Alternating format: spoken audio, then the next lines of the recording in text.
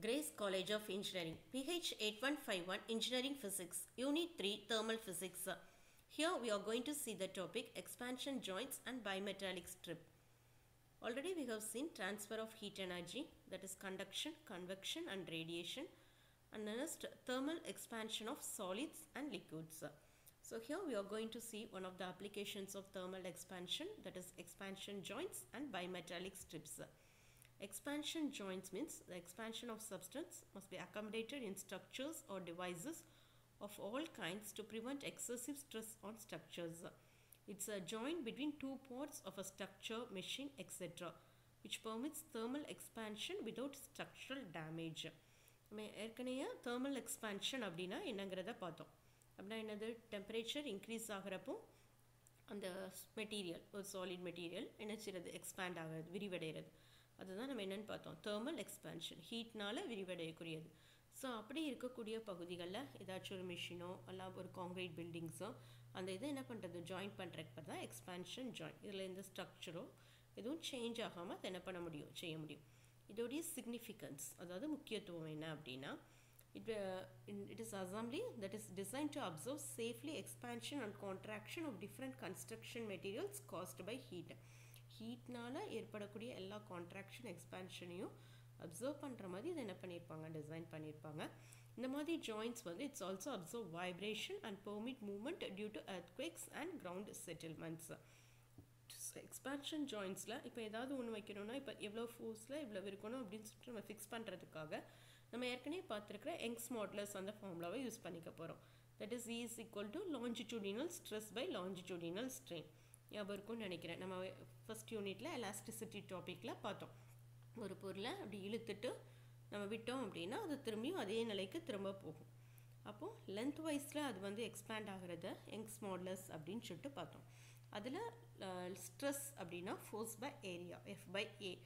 Strain இங்கே longitudinal strain length வைஸில் increase ஆச்சுன்னா அது இந்த longitudinal ஸ்ட்ரெயின்னா change in length by original length, that is dL/L, which is equal to alpha into theta. ஆல்ஃபானா என்னன்னு பார்த்தோம் அந்த thermal expansionல லென்த் வைஸில் இருக்கக்கூடியது தான் lateral expansion அப்படின்னு முந்தின டாப்பிக்கில் பார்த்துருக்குறோம். தீட்டாங்கிறது டெம்பரேச்சர். ஸோ இந்த இடத்த பொறுத்த வரைக்கும் அந்த dL/L அதை எப்படி எழுதிக்கலாம்னா we can write it as alpha theta. Now let us substitute equation 2 and 3 in equation number 1.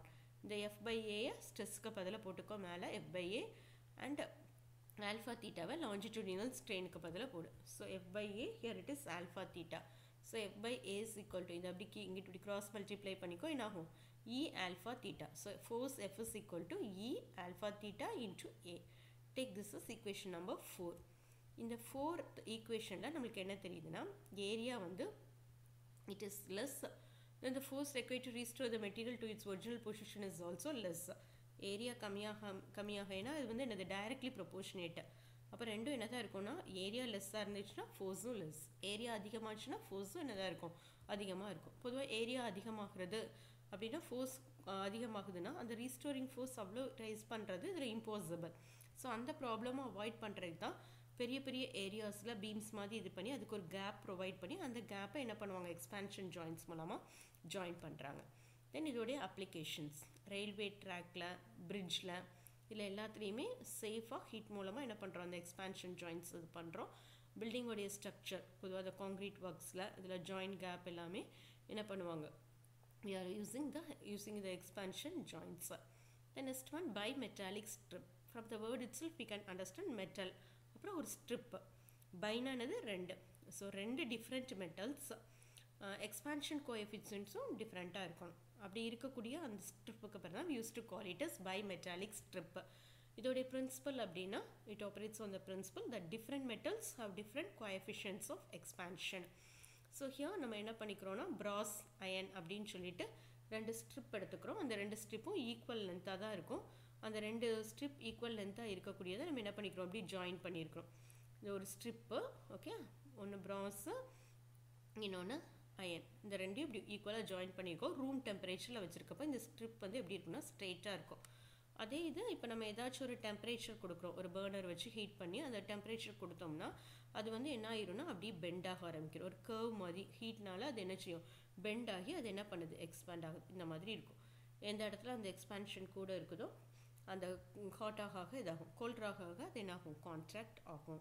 So இதுதான் பைமெட்டாலிக் ஸ்ட்ரிப்போடைய ஃபார்ம். அதாவது ரூம் டெம்பரேச்சரில் ஸ்ட்ரெயிட்டாக இருக்கும், நம்ம ஹீட் பண்ணுறப்ப அது என்ன செய்யுது, பெண்ட் ஆகுது. அதனால இது நிறைய விதமான யூசஸில் இருக்குது. மெயினாக வந்து ஃபயர் அலாம். இந்த ஃபயர் அலாமில் வந்து பார்த்தீங்கன்னா இந்த பைமெட்டாலிக் ஸ்ட்ரிப்பு இதுதான் பைமெட்டாலிக் ஸ்ட்ரிப்பு. Okay, iron. இந்த பைமெட்டாலிக் ஸ்ட்ரிப்பில் இது எலக்ட்ரிக் பெல். இது வந்து பாரு டச் பண்ணாமல் இருக்குது. இப்போ இது என்ன டெம்பரேச்சரில் இருக்குது, ரூம் டெம்பரேச்சர். இப்போ ஃபயர் ஆகிட்டுன்னு வச்சுக்கோயேன், என்னாகுது, இந்த பைமெட்டாலிக் ஸ்ட்ரிப் ஹீட் ஆகுது. ஹீட் ஆனோடனே இது என்னது, பெண்ட் ஆகுது. அப்படி பெண்ட் பண்ணுறப்போ இங்கே டச் ஆகும், இங்கே டச் ஆனோடனே இந்த பெல் வந்து ரிங் ஆகும். ஸோ இதுதான் என்னது, அலாம் அப்படின்னு சொல்லிட்டு சொல்கிறோம், ஃபயர் அலார்ம்ஸ். அப்புறம் தெர்மோஸ்டாட் ஸ்விட்சஸாக நிறைய இதில் ஆன் ஆஃப் பர்பஸ் இதுகள்லாம் பண்ணுறோம்ல, எலக்ட்ரிக்கல் ஸ்விட்சஸ். இதில் எல்லாத்துலேயுமே ஒரு ஹீட் ஆனவுடனே அது எக்ஸ்பேண்ட் பண்ணுற மாதிரி, அது பெண்ட் பண்ணுற மாதிரி, சர்க்யூட்டை பிரேக் பண்ணி விட்றதுக்காக பயன்படுத்தக்கூடிய ஸ்விட்சஸ் தான் தெர்மோஸ்டாட். இந்த மாதிரி ஸ்விட்சஸ் தான் என்ன செய்கிறாங்க, பயன்படுத்துகிறாங்க. எல்லா இதுலேயுமே உண்டு. ஏசர்ஸ், refrigerator, electric ions, AC, electric toasters, so and so. Okay, அதாவது கரண்ட் வந்து சர்க்யூட்டில் மேலே போயிட்டுருக்கும். அதுக்கப்புறம் நம்ம இது பண்ணுறப்போ, ஹீட் பண்ணுறப்போ அது என்ன செய்யுது, கட் பண்ணும். அது கட் பண்ணுறப்போ டெம்பரேச்சர் வந்து அந்த சர்க்யூட் ஃப்ளோ ஆகிறது ஸ்டாப் ஆகும். அப்புறம் அந்த ஸ்ட்ரிப்போடைய டெம்பரேச்சர் அப்படியே என்ன செய்யும், டிக்ரீஸ் ஆகி ஒரிஜினல் கண்டிஷனுக்கே, பொசிஷனுக்கே ரீஸ்டோர் ஆகிறது. அப்புறம் எலக்ட்ரிக் ஸ்டவ். எலக்ட்ரிக் ஸ்டவ்வில் பார்த்துருப்பீங்க, ஒரு பர்டிகுலர் டெம்பரேச்சர் ரைஸ் ஆனதுக்கப்புறம் அது அப்படியே ஸ்விட்ச் ஆஃப் ஆகும் அது. அப்புறம் பைமெட்டாலிக் தெர்மோமீட்டர்ஸ். அப்புறம் சென்சர்ஸ். சென்சாரோடைய பர்பஸ் உங்களுக்கு ஏற்கனவே தெரியும். நம்ம ஏற்கனவே லாஸ்ட் ஒரு டாப்பிக்கில் வந்து சென்சார்ஸ் பற்றி படித்தோம். ஸோ அந்த டெம்பரேச்சர் சேஞ்சை வந்து இது பண்ணி அந்த டிஸ்பிளேஸ்மெண்ட்டை இந்த இடத்துல இவ்வளோ இதில் அதை என்ன செய்யணும், சென்ஸ் பண்ண வைக்கிறதுக்காக we are using the bimetallic strip. The next one, ஏற்கனவே ட்ரான்ஸ்ஃபர் ஆஃப் ஹீட் எனர்ஜியில் நம்ம கண்டக்ஷன்னா என்ன, கன்வெக்ஷன்னா என்ன, ரேடியேஷன்னா என்னன்னு படித்தோம். ஸோ அந்த கண்டக்ஷனை நம்ம அந்த formula, that is quantity of heat, thermal conduction அப்படின்னா எவ்வளோ குவான்டிட்டி ஆஃப் ஹீட் ட்ரான்ஸ்ஃபர் ஆகுதோ அந்த ஃபார்முலாவை இதில் என்ன செய்ய போகிறோம், பார்க்க போகிறோம். ஒரு சாலிட் மெட்டீரியல் ஸ்லாப் எடுத்துக்கிறோம். அந்த சாலிட் மெட்டீரியல் ஸ்லாபோடைய ஏரியா ஏ, அதோடைய திக்னஸ் எக்ஸ். ஒரு எண்டை θ1 எடுத்துக்கோ, அனதர் எண்டை θ2ன்னு எடுத்துக்கோ. எவ்வளோ ஹீட்டு ட்ரான்ஸ்ஃபர் ஆகுதோ that you take it as capital Q. இந்த Qங்கிற quantity it is directly proportionate to ஏரியாவாக இருக்கும். அப்புறம் it is directly proportional to temperature difference and it is directly proportionate to time and also it is inversely proportionate to the thickness of the slab X. இது எல்லாத்தையும் மொத்தமாக சேர்த்து எழுதினீங்கன்னா இப்படி எழுதிக்கலாம், Q directly proportionate to A θ1 minus θ2 into T by X. ப்ரொபோர்ஷனாலிட்டியை remove பண்ணுறப்போ ஒரு constant போடுவோம். அந்த கான்ஸ்டன்ட்டுக்கு பேர் தான் K, ப்ரொபோர்ஷனாலிட்டி கான்ஸ்டன்ட். அதுக்கு பேர் தெர்மல் கண்டக்டிவிட்டி. அது மாதிரி இந்த θ1 minus θ2 by X அப்படிங்கிறதுக்கு பேர் என்னென்னா டெம்பரேச்சர் கிரேடியன்ட் அப்படின்னு சொல்லிட்டு சொல்லுவோம். தென் தெர்மல் கன்வெக்ஷன். இந்த தெர்மல் கன்வெக்ஷனில் ஒரு பீக்கர் வாட்டர் எடுத்து அதை ஹீட் பண்ணுறோம் அப்படின்னா அது என்ன ஆகும்னா, அது கீழ் போர்ஷனில் ஃபஸ்ட்டு ஹீட் ஆகி அப்புறம் அப்படியே மேல் போர்ஷன் ஹீட் ஆகும். இந்த அப்வர்ட் டவுன்வர்ட் மோஷனை பார்க்குறதுக்கு, நம்ம கண்ணால் பார்க்குறதுக்கு என்ன பண்ணணும்னா, பொட்டாசியம் பெர்மாங்கனேட் கிறிஸ்டலை அந்த பீக்கரோடைய பாட்டமில் போட்டோம்னா அந்த மூமெண்ட்ஸ் எப்படி இருக்குது அப்படிங்கிறத என்ன செஞ்சுக்கலாம், we can find it out. இந்த மாதிரி ஹாட் ஏர்ன் ஃபர்னஸில் வாட்டரை வந்து ஹீட் பண்ணுறப்போ, அப்புறம் நம்ம பாடியில் பிளட் ஃப்ளோ ஆகுறது, இது எல்லாமே தெர்மல் கன்வெக்ஷனுக்குரிய எக்ஸாம்பிள்ஸ். இது யூஸ்வலாக லிக்விட்ஸ்லேயும் கேஸஸ்லேயும் மட்டும்தான் இருக்கும். இதில் எவ்வளோ ஹீட் வந்து ட்ரான்ஸ்ஃபர் ஆகுது அப்படிங்கிறத கண்டுபிடிக்கணும். அதுக்கு நியூட்டன்ஸ் லா ஆஃப் கூலிங் அப்படின்னு ஒரு மெத்தட் இருக்குது. ஸோ நியூட்டன்ஸ் லா ஆஃப் கூலிங்கில் வந்து அந்த ஆயிலோ எதையோ ஒன்று எடுத்து பாயில் பண்ணி அப்புறம் அதை கூல் பண்ண விடுவாங்க. அதை கூல் பண்ணுறப்போ ஒவ்வொரு டைமுக்கும் அந்த டெம்பரேச்சர் மாற மாற மாற அதுக்கு கரஸ்பாண்டிங் டைம் டேக்கன் என்னன்னு கால்குலேட் பண்ணுவாங்க. From that we can find the amount of heated transfer, that is Q is equal to HA delta T. Delta டிங்கிறது நம்ம இங்கே θ1 minus θ2ன்னு எழுதுகிறோம்ல, அதான் ஓகே. டெம்பரேச்சர் டிஃப்ரென்ஸ், ஏங்கிறது ஏரியா அண்ட் ஹெச்ங்கிறதுக்கு பேர் இந்த இடத்துல ஃபிலிம் கோஎஃபிஷியன்ட் ஆஃப் ஹீட் ட்ரான்ஸ்ஃபர்னு சொல்லுவாங்க. R we can call it as convective heat transfer coefficient. The next one, thermal radiation. Thermal radiation heat வந்து ஒரு இடத்துலேருந்து இன்னொன்று இடத்துக்கு ட்ரான்ஸ்ஃபர் பண்ணுறதுக்கு எந்த மெட்டீரியல் மீடியமும் இல்லாமல் ட்ரான்ஸ்ஃபர் ஆகுறது. நல்ல ஒரு எக்ஸாம்பிள் சன்லேருந்து நம்மளுக்கு கிடைக்கக்கூடிய அந்த ஹீட் ரேடியேஷனை. ஸோ எல்லா சர்ஃபேஸ்லேயும் ஃபைனைட் டெம்பரேச்சரில் தான் எனர்ஜி வந்து எமிட் ஆகும். அந்த எமிட் பண்ணக்கூடிய எனர்ஜி என்ன ஃபார்மில் இருக்குன்னா எலக்ட்ரோ மேக்னெட்டிக் வேவ்ஸ் தான் இருக்கும். சரியா, எந்த இன்டர்வீனிங் மீடியமும் இல்லாமல் ஹீட் வந்து என்ன செய்கிறது, ட்ரான்ஸ்ஃபர் ஆகிறது. அதைத்தான் நம்ம என்னன்னு சொல்லிட்டு சொல்கிறோன்னா ரேடியேஷன். ஸோ இந்த மாதிரி ரேடியேஷனில் எந்த மாஸும் எக்ஸ்சேஞ்ச் ஆகாது, எந்த மீடியமும் தேவைப்படாது. எனர்ஜி இப்படி ட்ரான்ஸ்ஃபர் பண்ணுறதுக்கு பேர் தெர்மல் ரேடியேஷன் சொல்கிறோம். இந்த ரேடியேஷன் எனர்ஜி எதுக்கு வந்து டைரக்ட்லி ப்ரொபோர்ஷனேட்டாக இருக்குன்னா சர்ஃபேஸை பொறுத்து. இது வந்து ரெண்டு விதமான இதை டிபெண்ட் பண்ணியிருக்கும். ஒன்று நேச்சர் ஆஃப் த சர்ஃபேஸ், இன்னொன்று அந்த சர்ஃபேஸோட டெம்பரேச்சரை டிபெண்ட் பண்ணியிருக்கும்.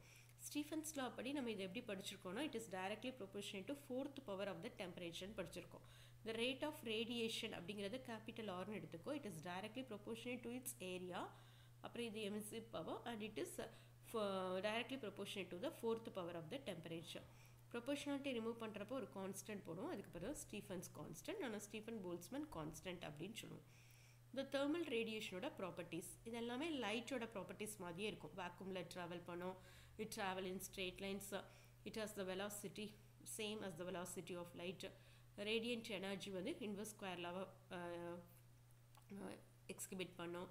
தென் இதோடைய இது எப்படி லைட்டில் ரிஃப்ராக்ஷன்லாம் இருக்குமோ அதே மாதிரியே தேர்மல் ரேடியேஷனுக்குமே எல்லாமே இருக்கும்.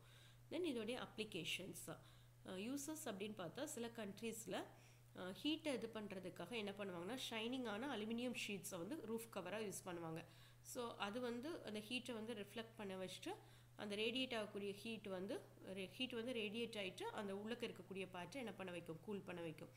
ஹாட்டான கண்ட்ரீஸில் ஒயிட் கலர் ட்ரெஸ்ஸஸை வந்து இன்சைடை கூல் பண்ண வைக்கிறதுக்காக யூஸ் பண்ணுவாங்க. கோல்டு கண்ட்ரீஸில் நம்ம பைப்லைன் மாதிரியே வீட்டுக்குள்ளேயே அந்த ஒரு பைப்லைன் கொடுத்து அதில் ஹாட்டான ஏரோ இல்லை ஹாட்டான வாட்டரையோ அந்த வால் வழியாகவே ரேடியேட் பண்ண வச்சு அந்த ரூமை வந்து சென்ட்ரல் ஹீட்டிங் பண்ணுவாங்க. எப்படி இங்கே சென்ட்ரலாக கூல் பண்ணுறோமோ ஏசி யூஸ் பண்ணி அங்கே என்ன பண்ணுறது, அந்த மாதிரி கோல்டான கண்ட்ரீஸில் சென்ட்ரல் ஹீட்டிங். அப்புறம் குக்கிங் வெசலில் பிளாக்காக கீழே பெயிண்ட் பண்ணியிருப்பாங்களா, அது எதுக்குன்னா ஹீட்டை அப்சர்வ் பண்ணுறதுக்கு. அந்த மேல் பகுதி வந்து பாலிஷ்டாக இருக்கிறது வந்து ரேடியேஷன் லாஸை என்ன செய்ய வைக்கணும், மினிமைஸ் பண்ண வைக்கும். ஓகே, ஸோ இதில் வந்து expansion joints, bimetallic strip, thermal conduction, thermal convection and thermal radiation இந்த டாப்பிக்கில் பார்த்துருக்குறோம். தேங்க்யூ.